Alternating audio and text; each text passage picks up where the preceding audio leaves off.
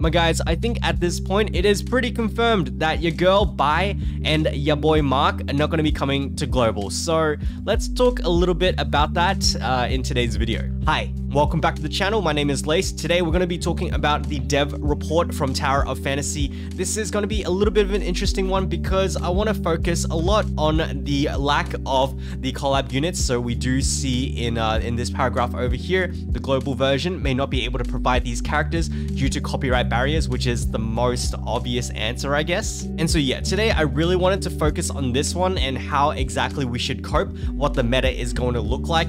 But before that, let's talk a little bit about the dev notes themselves, because it's not overly often we actually get these. And depending on how your experience with Tower of Fantasy has been so far, some of you might be like, man, I don't care about these dev notes, it's just all talk. Or some of you are gonna be like, oh wow, I do have faith in the devs.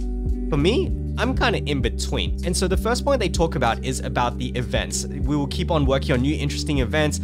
However, the frequency is a little bit stressful. So they are saying that they think that Wanderers, like us players, are getting a little bit stressed from the overwhelming amount of events. I actually don't think so. I completely disagree with that. I personally think the pace at which we've been getting the events is completely fine, especially with the updates. We got 1.5. We had the orienteering event, and then we're soon to be having like the Vera orienteering, which actually, wait, no, we're in it right now. But to work towards catching up to the CN version, I think this is a good thing. It just means that we're going to be accelerated really hardcore, but the Dark Crystals, hopefully, I hope they are going to somehow compensate for that. So for the next point, they are quite aware of everyone talking about the collaboration characters, Bai and Marc, and unfortunately, the global version are not going to be able to get them, which is very understandable. It was the most obvious reason. However, what is interesting is that we may work on other collaboration events.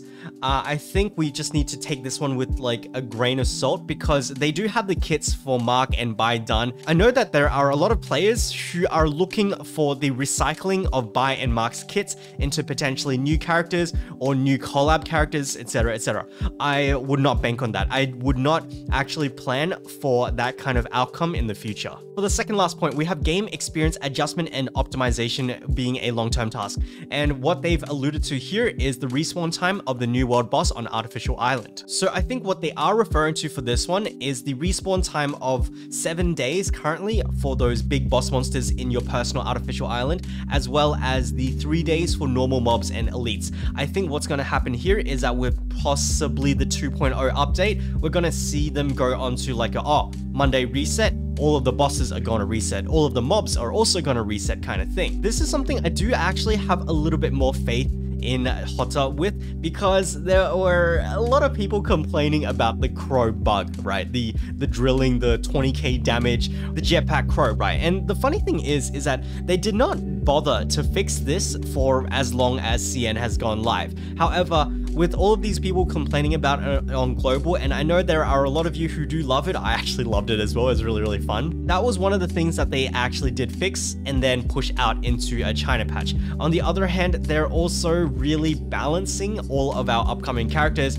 such as the Frigg, such as the Nemesis, such as the Claudia, and potentially Ruby, Lin, and everybody else that is going to come after. Somehow, Hotter thought that it would be a good idea to give cobalt-b a whole bunch of Shatter, which isn't reflected over here. I do think that they are listening, they are taking into consideration a global meta. Now, moving on to the last one, it's that we are getting more CS team, a bigger CS team, which is really good, CS being a customer service. Now, with all of that out of the way, I want to start talking about the collab units and how we're not getting them, and how exactly we should cope as the global server. So, starting off with Marc. Marc is a little bit easier to not have. His weapon, Dawn, actually was really freaking good. It did really good damage. It did great shattering, great charging, and it essentially made you unkillable. Now, all of these things are actually quite replaceable, considering for the physical element, we do have the Claudia, we do have the Shitter, especially for the shattering. On the charge side, I would say that Claudia is more than sufficient. And so Marc,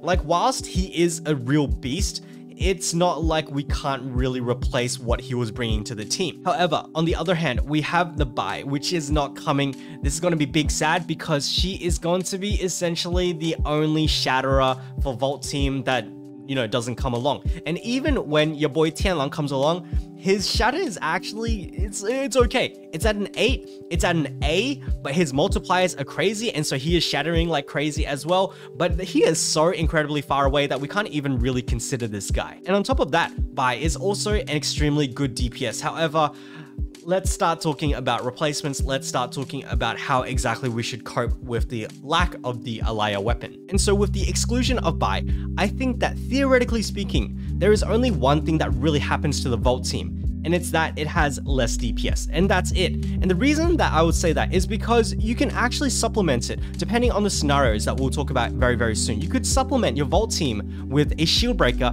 and you would still be able to get the job done, right? So this Samir Nemesis Huma, or if you go into like the Crow Nemesis Huma, this team is a Vault team, and this will help you clear the Vault types of content. It's very much like how at the start of the game, we had a team, Samir, Nemesis, and King. This was the team that was like everyone was using to push for Bygone. It's the same philosophy. We can play with this. This is your Vault team. We don't have to have the buy.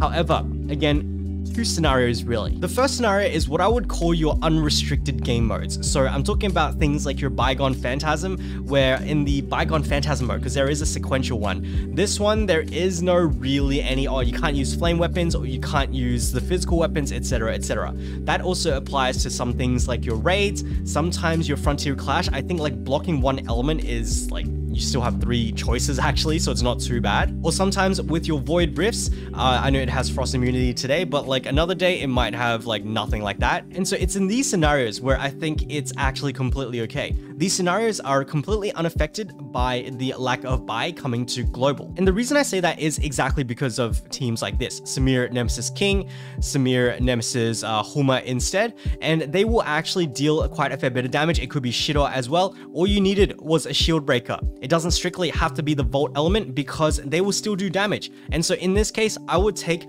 the best Shatterer with the best damage. And generally speaking, that's probably going to be King, but I'm going to say Huma C1 especially, it's going to be a pretty close competitor. And so yeah, this is your Vault team. I know it's not completely Vault, but it is still going to perform relatively well. Now, I want to talk a little bit more about the restricted content, which is when, you are locked into a particular element. So this guy, as you can see, he does have a physical shield, right? And so what that means is that no matter what physical things I do, he is barely getting shield broken. Remember that Claudia's shield breaking capability, I believe, is at maybe a 6 or an 8, I can't remember, but it's relatively low. Yeah, it's a bloody 7.5, right? And so theoretically speaking, it shouldn't be too bad. However, as you can see, that actually is, it's not really shield breaking too much. And so what I'm going to do now is I'm going to switch over to Nemesis, who has a shield break of Shatter 6. I mean, yeah, 6 actually. And look at her. She is actually shattering faster than that Claudia is because of the elemental difference. And so what that means is that the only thing that it really changes in restricted content, the element restrictions, is that you don't use the same element against the type of shield, right? So for that physical shield, you don't use a physical element weapon such as your Claudia over here. However, sometimes it is a little bit tough, right? So for example, we've got this, I think this is a Frontier Clash normal. We see that the enemy has a purple shield. These elemental shields block the efficacy of the particular color, right? So in this case, Vault weapons would be having a harder time to shatter this. What that means is that you use another color. You use like your Claudia from before, you use Shatter, you use Meryl, you use King, you use Huma. And so the mildly restricted content like this is completely okay. We have 3 other choices. Now, the problem that I see, it's actually in content such as this, the sequential phantasm, where you are restricted to only using fire weapons, or you're restricted to only using the physical and Vault. Okay, that's actually pretty good since you have 2 choices, but only Frost over here. Now, in these cases, I would say that, for example, let's take this one, for example, and say that this was only Vault. I think that the best thing to do here is to take your Vault team, which is going to be your Samir/Crow plus Nemesis, or maybe Samir and Crow because you don't have a Nemesis. And for the third option, there is an optimal choice.